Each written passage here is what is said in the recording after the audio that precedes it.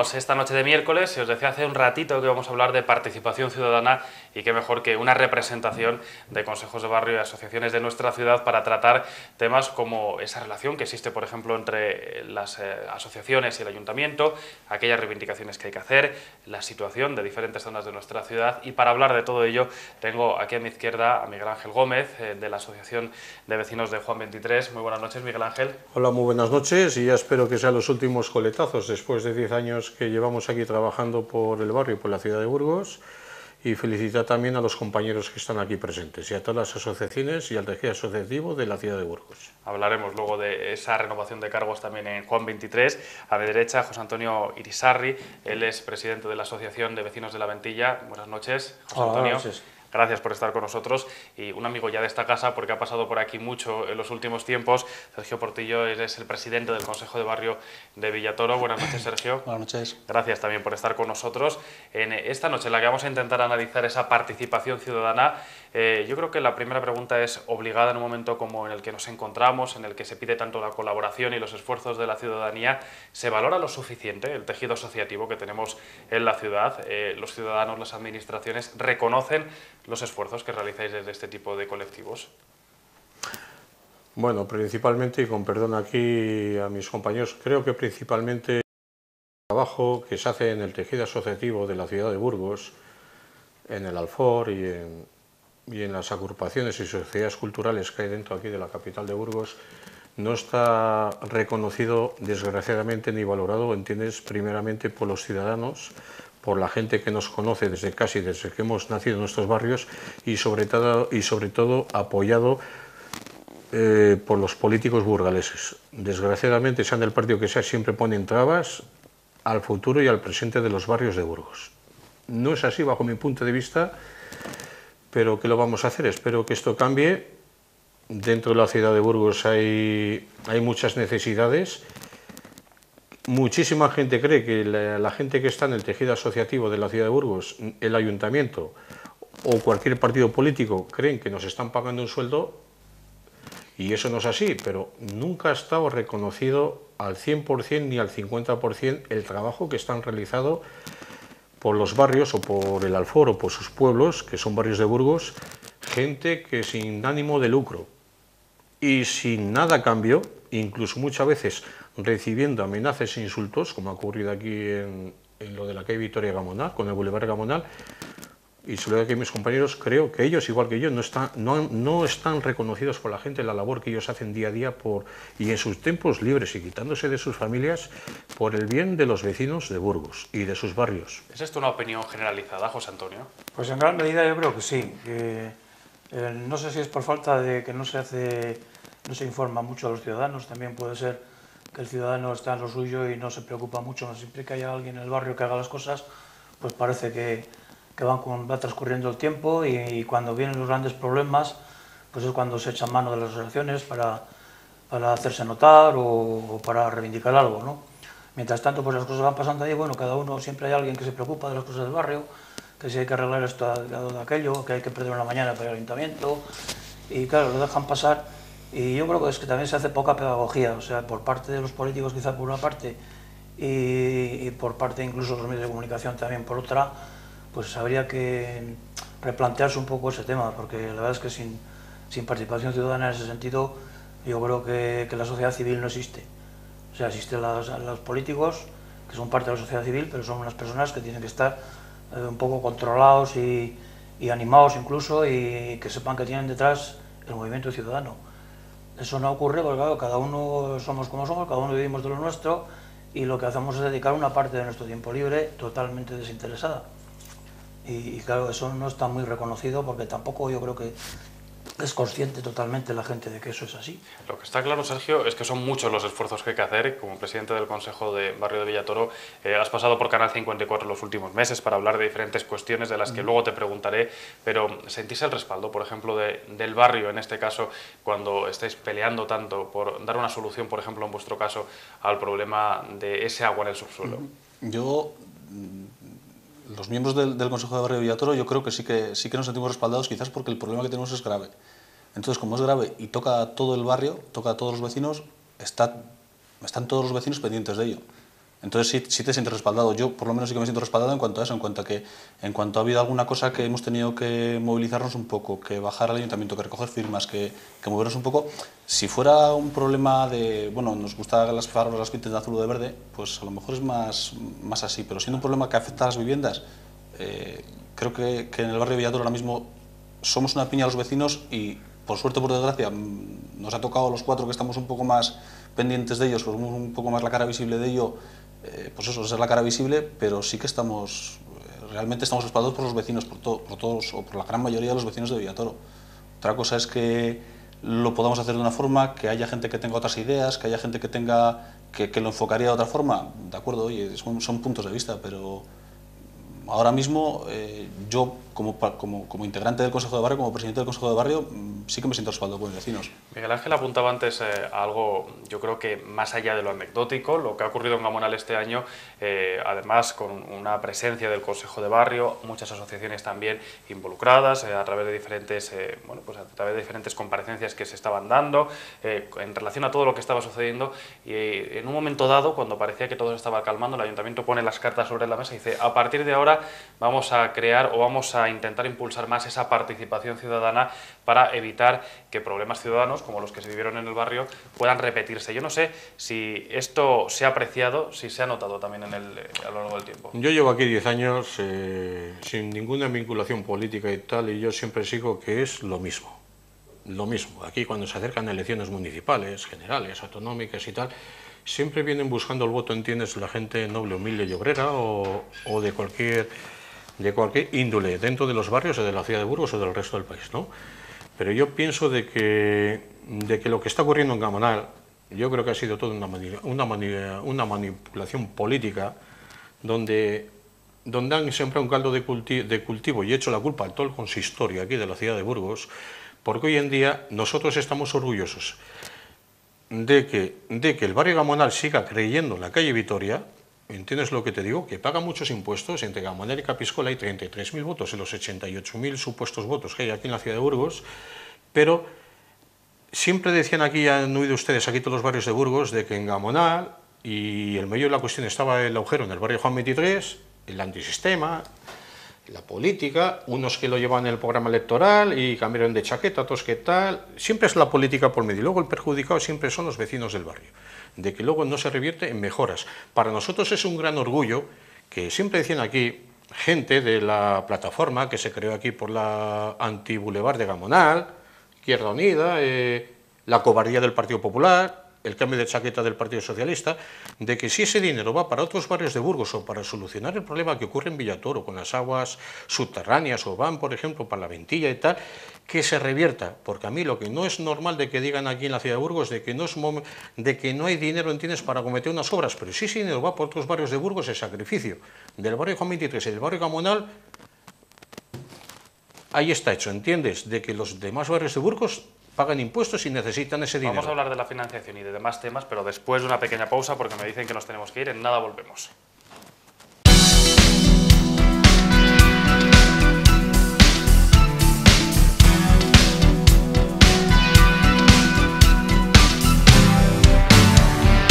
Volvemos a hablar de actualidad, a hablar de participación. Lo estamos haciendo con Juan XXIII, con la Ventilla, con Villatoro, esto es con Miguel Ángel, con José Antonio y con Sergio.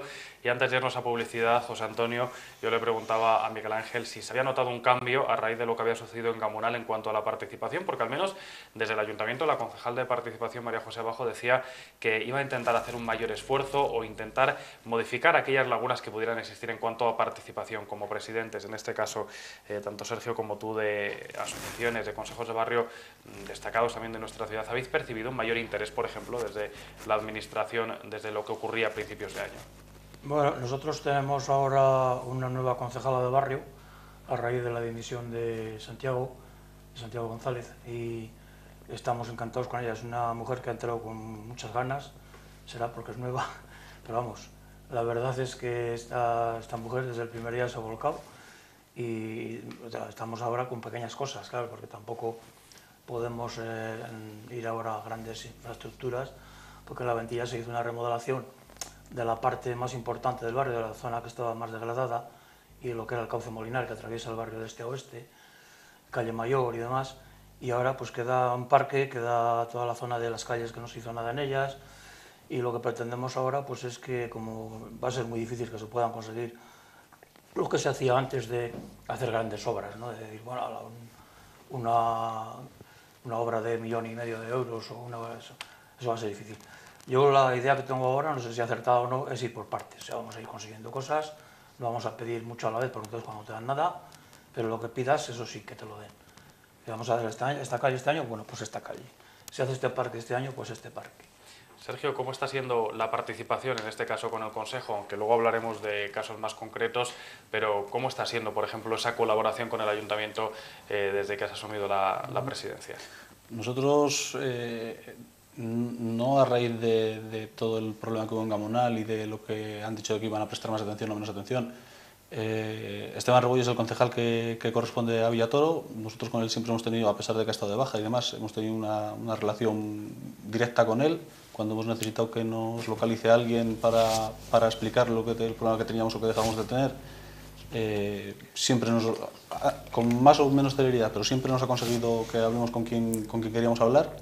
Entonces, en cuanto a eso, no hemos notado que haya habido un cambio, es como siempre, o sea, ni bien ni mal, bien, o sea, en cuanto a eso, en cuanto a conseguirnos ese tipo de reuniones. Otra cosa es luego que de esas reuniones salga algo, consigas algo. Vamos a hablar luego de esas cosas que se han ido consiguiendo. Yo realmente, si te digo una cosa, me parece que nosotros somos gente, bueno, como decía Miguel Ángel, no vivimos de ello, no cobramos de ello. Yo estoy poniendo un tiempo, yo y el resto de los miembros del Consejo de Barrio o de los demás consejos de barrio, estamos poniendo un tiempo nuestro para un bien común o para un bien de toda la gente, y bueno, no sacas nada de ello, pero sí que puedes tratar de conseguir cosillas, como dice José Antonio. No vas a conseguir que hagan un polideportivo de 50 millones de euros en ningún lugar en Burgos, ni en ningún lado porque no hay dinero, pero bueno, si arreglan un par de calles o solucionan un tema, ¿sabes? Ir paso a paso. A mí, en cuanto a eso, sí que me están, por lo menos, recibiendo. Luego veremos a ver si se consigue algo.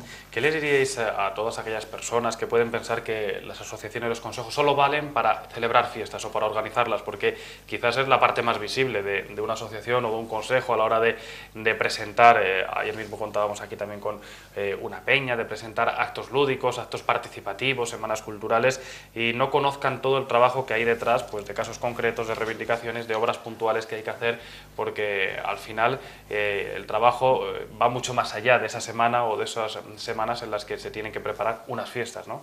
Yo llevo 10 años aquí ya organizando las fiestas de Fátima, y como sabéis, aquí en medio Burgos y vosotros ayudando la cobertura y lo que es la parte logística, las candelas también, que este año por suerte o por desgracia las tuvimos, por desgracia, que suspender por los acontecimientos que estaban ocurriendo, ¿entiendes? No salió, pero no había otra solución. Las peñas ellos decidían que era mejor las fiestas que solucionar un problema muy fuerte que fue aquí a nivel nacional e internacional, que hemos quedado marcado Burgos para muchos años a nivel de violencia, no de ser una ciudad, ¿entiendes?, amable y cordial para todo el mundo. Ahora aquí queman aquí en Barcelona cualquier cosa, tal, y todo el mundo Gamonal y Burgos. Y a Burgos y a Gamonal no se le puede conocer por actos violentos, sino por su historia, por su cultura, por su ciudad y por sus barrios. Y por el trabajo que hace la gente desinteresadamente, como los compañeros, que muchísima gente cree que aquí estamos aquí chupando, que nos quedamos con el dinero de los barrios, y eso no es así, ¿no? Lo de las fiestas, pues desgraciadamente yo siempre ha sido mi opinión, de que si las hace el ayuntamiento y pagan técnicos municipales, pagan obreros y tal, se multiplica el presupuesto del barrio de Villatoro, del barrio La Ventilla, de Juan XXIII de Gamonal, se multiplica por 3, porque nadie trabaja gratis. Si hay que pagar horas y tal, ¿entiendes lo que te digo? Si las fiestas de San Pedro las harían, ¿entiendes?, gente como del tejido asociativo, de las peñas de Burgos, que no cobran un duro y que no se lucran, ¿entiendes?, pues posiblemente con la mitad del presupuesto serían unas fiestas en San Pedro mejores que las que hay ahora, pero como hay que pagar a mucha gente que hay por detrás, que muchísimos de ellos lo único que hacen es ponerse la corbata y figurar y no reconocer el trabajo que hace la gente, como la de los compañeros en muchos barrios de Burgos, que no cobran un duro, pero claro, luego vas aquí al barrio y te vienen, coño, es que si tú estás ahí por algo, es porque... Te lo pregunto porque hay gente que cree que los consejos o las asociaciones solo valen, ¿no?, para organizar las fiestas por esa parte visible, pero está claro que el trabajo, José Antonio, Sergio, está ahí detrás y tiene que ser muy constante, ¿no? Sí, el trabajo es a lo largo del año, claro. Lo que pasa es que cuando se ve, pues son las cosas externas, como son las fiestas, que son más llamativas, y ahí es donde si se mete la pata o si alguna cosa no sale bien o tal, pues es cuando corre como la pólvora, ¿no? Y dice, esto no es para nada, que habéis traído, no sé qué. Y claro, ahora, como decía el compañero, los presupuestos han bajado mucho. Estamos casi la mitad de lo que teníamos hace 4 o 5 años. 63%. Entonces, Ahora supone un quebradero de cabeza organizar unas fiestas, ¿no? Entonces, ahora, sobre todo, me imagino que será mucho más complicado en barrios grandes. Nosotros en la periferia, como Villatoro y La Ventilla, pues tenemos un presupuesto, nos ajustamos a él y, claro, tenemos además el hándicap de que antes, como las cosas iban más o menos regular o en tiempos normales, pues ibas a lo mejor de alguna donación de alguna empresa, ahora eso no, olvídate, o sea, no te molestes en dar vueltas porque entonces nadie quiere ni ir siquiera a pedir. Adaptarse al presupuesto y punto. En algunas zonas, por ejemplo La Ventilla, tenemos la suerte ahora de que un hostelero del barrio ha instalado su carpa y la aprovechamos, que antes había que ponerla, con lo que nos dan ahora no habría ni para instalar la carpa. O sea, ahora gracias a la colaboración de esta sociedad, de esta empresa, pues pone la carpa y nos cobran muy poco en comparación con lo que realmente vale. Yo lo que quiero agregar de que yo pienso que hoy en día, desgraciadamente, los políticos, sean del partido que sean aquí, entiendes, aquí en la ciudad de Burgos, no saben cuidar a sus barrios, no saben cuidar a la gente que trabaja desinteresadamente y yo lo vaticino. Va a venir problemas en las próximas elecciones municipales, porque hoy en día los políticos, sean del rango que sea, no saben cuidar a sus barrios. Ahí ha habido casi, pues, no lo puedo decir como una alarma social aquí, los compañeros aquí de Villatoro, con el problema que están teniendo ahí y tal. Cuando se hacen obras y tal, hay que estar en las buenas y en las maduras. No mirar aquí, como digo yo, aquí de que los empresarios vivan bien del cuento, con sueldos bajos, y que luego no miren por la seguridad, entiendes, de los barrios, por sus casas y por muchísimas cosas.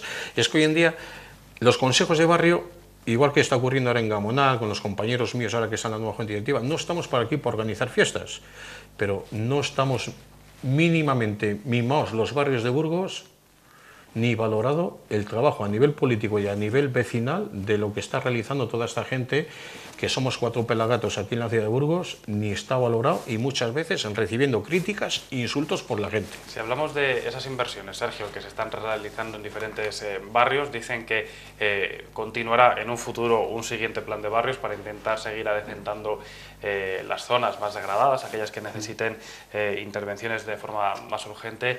¿Cómo está la cuestión? ¿Qué tipo de inversiones se están realizando ahora? ¿Llegan, no llegan? ¿Creéis que son suficientes? La coyuntura económica es la que es. En Villatoro ahora mismo no hay inversiones, no hay nada.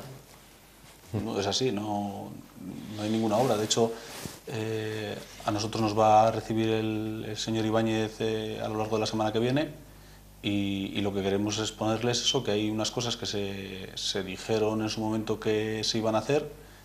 De hecho, de alguna de ellas hay una carta firmada por el señor alcalde actualmente, el que hoy en día es el alcalde, el señor Lacalle, cuando no era alcalde, cuando era concejal, y se siguen sin hacer. Entonces, no es que lo que le vamos a exponer es eso, llevamos unos años esperando a que se haga esta inversión o esta cosa, llevamos un tiempo esperando a que se hagan unas obras, llevamos un tiempo esperando a que bueno, haya algo. Es que realmente en Villatoro no hay. De hecho, o sea, hay detalles. Por ejemplo, esta mediodía me he encontrado con un vecino que me ha dicho han sido las elecciones europeas hace 4 días. Vale, en el barrio de Villatoro se vota en lo que eran las escuelas municipales. La sala donde se vota es una sala que está en un segundo piso en el que hay unos 24 escalones, me parece que hemos contado, sin ascensor. Si allí va, además eso, la población de Villatoro, sobre todo la que lleva allí toda la vida, es gente muy mayor. Ponle a un señor de 86 años a subir 24 escalones con la cachava para ejercer el derecho a voto. Y la cosa de que o no les hay o no se ha dado muchas vueltas al tema de que no hay un minusválido. ¿Cómo sube a votar? ¿Qué hacemos? La misma de siempre, coger la urnita, bajarla abajo, que pueda votar el señor, volver a subir la urna. Son cosas muy puntuales porque realmente eso, en este caso, no es una cosa que se use todos los días. Pero son cosas que dices, bueno, podría haber una inversión, podría haber una mejora, podría haber un asfalto de calles, podría haber un algo. No lo hay. En Villatoro, yo opino que esto siempre es la misma cuestión en los 10 últimos años, ¿no? De que dicen ese refrán, divide y vencerás, ¿no? los políticos aquí están yendo al son que ellos les más calienta. Si el tejido asociativo de la ciudad de Burgos se uniría, si os acordáis, igual que cuando fue el problema de la circunvalación, cuando la Ronda Norte, cuando se hizo esa, ¿te acuerdas? En el Consejo de la plataforma y tal. Yo lo único que pido aquí a estas alturas, junto con mis compañeros, que yo no soy la voz aquí ahora del Consejo Barrio, de que si conseguiríamos aquí en este año que el tejido asociativo estaría unido aquí de Burgos, los políticos temblarían. Porque muchas veces los ciudadanos están diciendo, ¿y a quién representas y tal? Si ven aquí de una santa vez, en esta santa democracia, al tejido asociativo de Burgos, cada uno con su autonomía propia, su zona, su distrito, unido, los políticos tiemblan. Ese es mi sueño. Hay cierto abandono, José Antonio, de Barrio. Nos decía Sergio, por ejemplo, que ahora en Villatoro no hay inversiones y a la vista tampoco están planificadas, o por lo menos anunciadas a los medios de comunicación. ¿Crees que existe cierta discriminación o al menos abandono en determinados barrios? Porque vemos aquí un ejemplo de Juan XXIII, en Gambonal, pese a la paralización, se han anunciado determinadas obras. Hay otras obras también puntuales, anunciadas en otras zonas. Para cumplir el expediente. Yo no sé si algunos barrios, quizás algunos que están más a las afueras, se pueden sentir discriminados. Bueno, nosotros hablar de discriminación así yo creo que es un poco fuerte. No sería discriminación, puesto que digo que nosotros hace relativamente poco tiempo nos han hecho eso sí estaba abandonado, el barrio de Ventilla estuvo abandonado durante vamos, docenas de años, que aquello estaba prácticamente no había, por decir una anécdota, ni nombres en las calles. O sea, tuvimos que empezar por pedir, cuando entramos nosotros, que se pusieran los nombres en las calles para que cuando el cartero llegaría nos volvería loco. El acceso a Fuentes Blancas, que fue importante. Efectivamente, se consiguieron cosas muy importantes, además de mucha envergadura. Conoceréis el puente que actualmente va de la Ventilla a Fuentes Blancas, que es un hermoso puente que nos costó Dios y ayuda a conseguirlo, pero se consiguió. Había un puente que estaba partido por las crecidas hacía cantidad de años, estaba colgando el pilar del centro del puente durante años y años, y aquel se consiguió pues en la primera legislatura de Aparicio. Que de hecho venía ya el proyecto de la legislatura anterior. Luego ya pues se consiguió la remodelación del barrio. La carretera pues se hicieron, bueno, no había, ya ves que es un barrio que está partido por la carretera de Logroño en dos, no había semáforos, no había pasos de cebra para pasar de una zona a otra del barrio, para ir a coger el autobús, por ejemplo, la gente se jugaba al bigote. Y bueno, pues hubo que hacer muchas cosas. La escuela de antigua de niñas, la escuela unitaria, pues se hundió, simplemente se desafectó de la enseñanza, se abandonó y se vino abajo. O sea, se hundió el techo y estuvo durante años así. Nos costó también lo nuestro. Bueno, de hecho, con el tema de la carretera, pues hubo que hacer, os acordaréis, aquellas manifestaciones famosas con las cruces que hacíamos. ¿Qué opináis aquí, por ejemplo, compañeros de la Sociedad Ciudadana, de vuestra zona? Nosotros somos... a nivel de presencia policía local, polígonos, Villatoro, sí, estas radios, bueno, allí lo único policía local. Últimamente y concretamente hemos tenido alguna reclamación de vecinos que ha ido la concejala personalmente a ver el sitio y a ver qué se podía hacer, de una zona de botellón, que se quejaban los vecinos que hay los fines de semana y tal. Y ahora, pues como aquello no se puede, porque por esto la ley ya no permite poner estos pivotes que antes se aislaba todo, y luego pues venía un camión de bomberos y no podían entrar, ¿no? Entonces nos han contestado los técnicos del ayuntamiento, concretamente nos han llamado hace pocos días diciéndonos que efectivamente que hay una solución, que es poner una señal que prohibido que entren coches, y en el momento que entre un coche va a venir la policía municipal y se lo va a llevar. Es la solución que nos han dado y que se va a resolver. Quizá hayan puesto ya estos días la señal, porque ya me anunciaron la semana pasada que lo iban a poner. Cosas estas puntuales, pues sí, se resuelven. Temas gordos, pues de momento ya sabemos que no se pueden pedirle peras al olmo y estamos en lo que estamos. Al día a día, que el barrio, si se rompe una alcantarilla, como pasó el otro día, en el semáforo que sale el autobús de la calle de Logroño, pues inmediatamente hay que avisar y a las horas se estaban poniendo la nueva. O sea, el mantenimiento del día a día se está haciendo.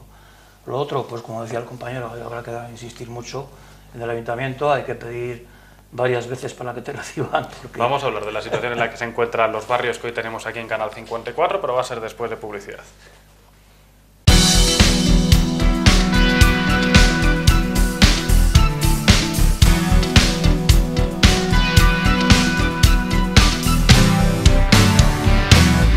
Continuamos en esta recta final de la mesa de actualidad que estamos tratando hoy con Villatoro, con la Ventilla y con Juan XXIII acerca de esa participación ciudadana. Hemos analizado un poquito el momento por el que atraviesan este tipo de asociaciones y de consejos de barrio. También bueno, pues hemos intentado abordar otras cuestiones, como por ejemplo eso de que algunas entidades solo valen para organizar fiestas.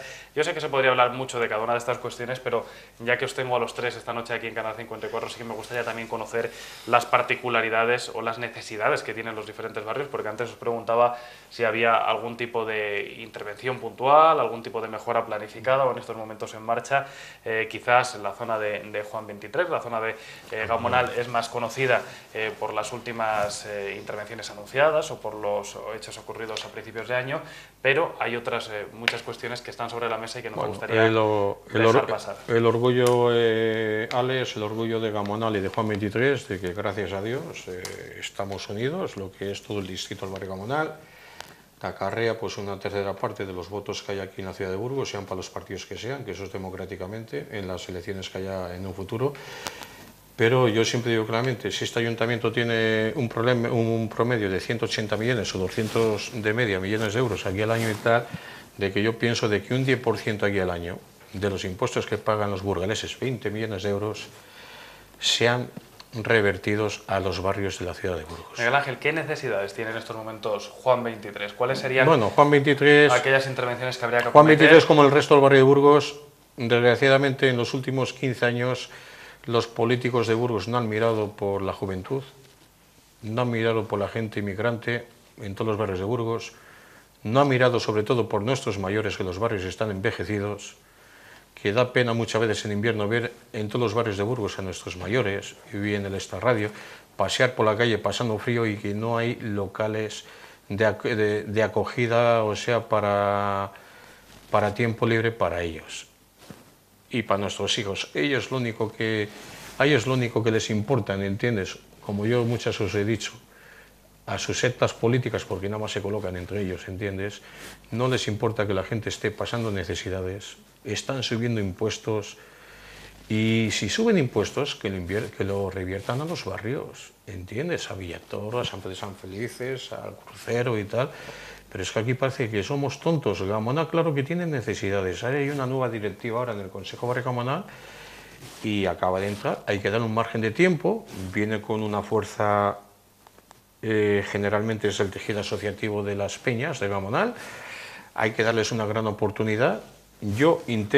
Vamos a intentar, esta tarde voy a hablar con el presidente del Consejo de Barrio Gamonal, mañana por la tarde, ¿entiendes? Con José Luis Ramos, el nuevo presidente y tal, de que vamos a intentar que no haya ninguna fisura en el barrio de Gamonal, porque si hay fisuras en el barrio de Gamonal, que es el barrio más importante de Castilla y León a nivel de habitantes y tal, si hay fisuras a nivel asociativo, eso va en perjuicio por el resto de la ciudad de Burgos, sin desmerecer a nadie.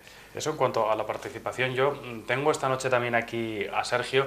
El barrio de Villatoro ha sido protagonista en los últimos meses por ese gran problema que atañe no solo a una casa ni a dos, sino a muchos vecinos. Sé que en las últimas semanas ha seguido trabajando. Sergio, ¿cómo están las cosas? ¿Se ha podido avanzar algo? ¿Tenéis algún tipo de contestación, algún tipo de respuesta acerca de lo que está sucediendo en el barrio? Pues lo último que sabemos de este tema es que a lo largo de la primera quincena de este mes los técnicos del IGME, del Instituto Geológico Minero Español, van a presentar lo que es las conclusiones del estudio que se pidió para ver cómo se puede paliar o solucionar el problema de las aguas subterráneas en el barrio.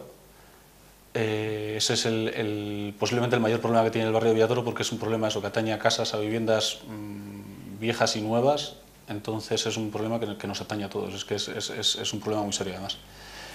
¿Se ha agravado este problema en los últimos meses? Porque la última vez que hablábamos aquí en Canal 54, Sergio, decíamos que había gente que había tenido que abandonar sus casas, otros muchos que veían con perplejidad cómo incluso en viviendas nuevas estaban abriendo esas grietas. ¿Ha empeorado la situación?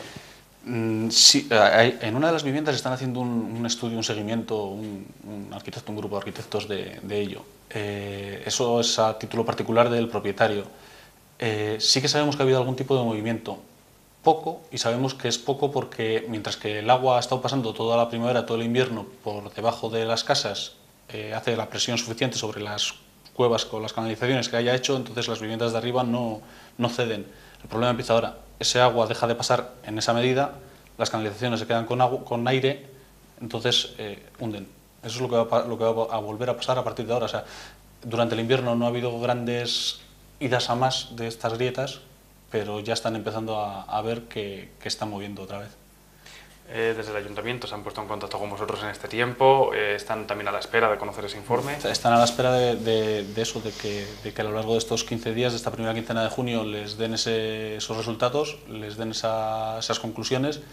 Nosotros estamos a la espera de que ellos nos las hagan saber a nosotros y de que nos digan qué determinación o qué es lo que van a hacer. Más o menos sabemos por dónde van los tiros de ese estudio, pero hasta que no tengamos la confirmación oficial de lo que es el estudio propio y de lo que es el ayuntamiento y nos diga qué es lo que va a hacer de lo que se aconseja en ese estudio, pues nosotros estamos a la espera, como está a la espera también el defensor, el procurador del común, con el cual hemos estado hablando esta mañana, nos ha llamado él por todo este problema que tenemos ahí. Yo te quisiera hacer una pregunta a los de Villatoro. El problema, como ha ocurrido en Sotopalacios, el hacer la circunvalación y todo eso y tal, te lo digo, amigos, se ha machacado, ¿eh? A nivel comercial y todo se ha machacado. Bueno, a nivel comercial realmente Villatoro no tiene... Las 4 tiendas y tal los ha machacado, igual que al Sotopalacios. Es más un barrio dormitorio. La señalización y todo se ha machacado. Pero está complicado, es que de hecho seguimos en esa tesitura. Hubo que una casa derrumbarla, hay 4 familias que se han tenido que marchar de las casas suyas porque se vienen abajo y hay otras, bueno, se presentaron, me parece que fueron del orden de las 62 informes que fue presentando cada uno de los vecinos de lo suyo, de lo que tenía en su casa. Se presentaron en su momento 62 viviendas o lugares tocados, ¿no? Expedientes, eso es. Sergio, este es el principal problema que tiene ahora mismo Villatoro, que hay que arreglar. Hombre, pero mira, háblanos porque seguro que hay otras cuestiones también. Hay 4 cosas, hay muchísimas como en todos los barrios, hay muchísimas cosas que a todos nos gustaría que estuvieran perfectas. Bueno, realmente en Villatoro ahora mismo tenemos 4 problemas según lo que nos están diciendo los vecinos. Este, que es posiblemente el más grave, entre comillas. Tenemos un segundo problema tenemos un campo de fútbol que está abandonado porque no tiene ningún tipo de mantenimiento. De hecho, si quieres luego os dejo unas fotos, estamos preparando un informe de ello. Y tenemos un equipo de fútbol que tiene que ir a jugar los partidos que juegan en casa, les está jugando ahora mismo en Rioseras, porque ese campo de fútbol lleva abandonado tiempo. Otro tercer problema es grave, además, porque la iglesia, lo que es la iglesia del barrio y el cementerio, no han pasado la inspección técnica de los edificios. Entonces, ahora me parece que nos quedan 3 meses para vallar y empezar a hacer obras, y estamos hablando de obras de la primera sería más o menos asequible. Estamos hablando de poco más de 1 millón de pesetas. La segunda estamos hablando de muchísimo dinero. No sabemos qué va a pasar ahí porque realmente es algo de lo que nos ha informado el párroco hace 4 días. Ese es otro tema. Y el otro punto del que se nos están quejando los vecinos es de que al hacer la circunvalación que han hecho, todas las rotondas que tiene, mucha de esa circulación sigue pasando por el barrio. El problema es que si esa circulación fueran vehículos particulares y pasasen a 40 o 50 km/h, que es como tienen que pasar, no habría ningún problema. La cosa es que, hombre, yo no tengo un radar, pero sí que soy consciente de que hay vehículos que podrían pasar a 80, 90 o 100 km/h. Y ahí viven niños, hay casas a 1 metro de la carretera, y el día que hay un problema le va a haber serio. Esto es un problema además que no solo afecta a Villatoro, porque afecta a otros muchos barrios. La Ventilla supongo que estarán igual. La Ventilla, sí, me imagino que le está pasando. Lo hemos visto A también. Gamonal, muchas os digo Gamonal, realmente, en Juan Gamonal 23, es esencial el arreglo de la calle Vitoria, porque ya vamos así 40 años, el parque artillería, el polo antiguo de Gamonal, es que son tantas cosas y os sigo repitiendo que los políticos se acuerdan de los barrios cuando vienen las elecciones. Para terminar, José Antonio, sí el problema es que partimos de si os acordáis, los que ya tenemos unos años, que hemos visto cómo ha evolucionado Burgos, Que lo hemos peleado. Es que partimos de una situación mala. Es que hay que recordar el lado por lado, que cuando la gente vivía ya en sus casas y había que pasar por encima de los montones de escombro que había en la calle. O sea, de hecho no había ni aceras, y eso no hace tantos años. Y claro, partíamos de una base que se han ido arreglando los barrios, se ha ido mejorando, y claro, quedan todavía, pues como pasa en Gamonal, que hay cantidad de cosas que hacer. Lo que pasa, lo que decía el compañero antes con el tema de la unión de la fuerza de los ciudadanos, el problema está en que cada barrio tiene sus características, cada uno lucha por lo suyo, y aquella vez que hicimos aquella plataforma muy ejemplar con infraestructuras, fue porque era una cosa que afectaba a todos los ciudadanos de Burgos. Un poco como está pasando ahora lo que está haciendo nuestro barrio, que es una asociación que yo creo que es ejemplar. que es el Plan Nacional 1, están siempre cosas que afectan realmente a todos los ciudadanos. Los demás estamos un poco metidos cada uno. Hombre, el Consejo de Barrio Gamonal en los últimos años, ya lo sabéis que ha apoyado indefinidamente a la plataforma de la Nacional número 1, y los accidentes, ahí está la hemeroteca, al hospital. El problema de los autobuses que afecta a toda la ciudad de Burgos, que aquí se ha gastado un dinero aquí y aquí nadie lo devuelve, porque si tú eres un concejal y fallas en una gestión, ¿entiendes?, con el dinero de burgaleses, no con el de tu bolsillo, es fácil.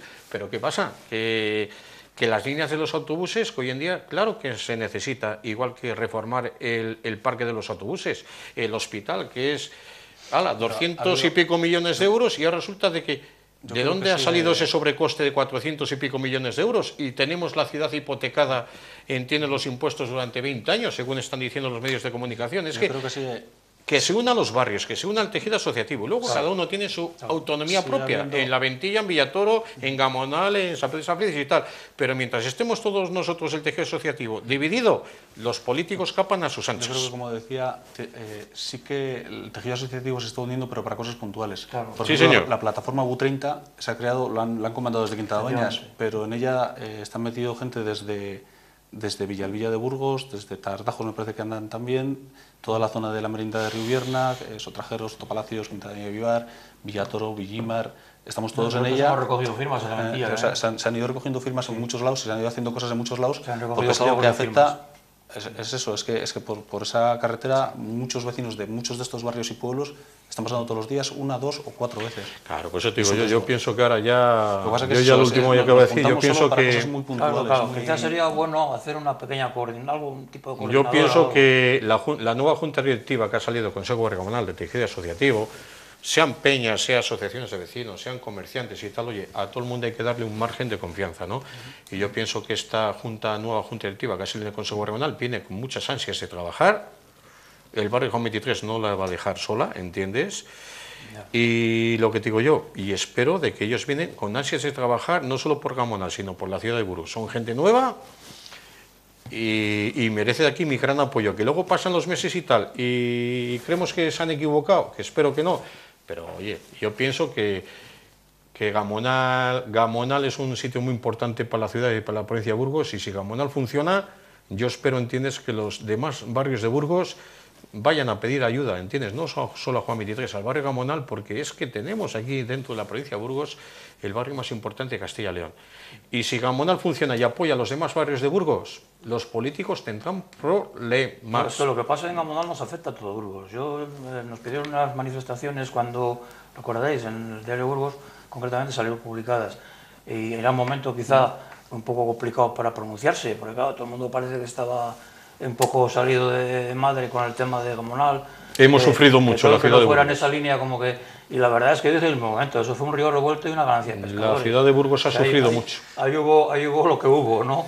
Entonces, ya lo sabe todo Burgos. Eso fue la tormenta perfecta. O sea, por un lado, un poco de ingenuidad del ayuntamiento de creerse que había llegado a unos acuerdos con lo que entonces era el Consejo de Gamonal, y resulta que se demostró... Hubo mucha información, creo que sí, pero yo igual veía ciertas lagunas, ¿entiendes?, a nivel político y a nivel del proyecto, pero yo siempre digo, a mí armé una calle nueva.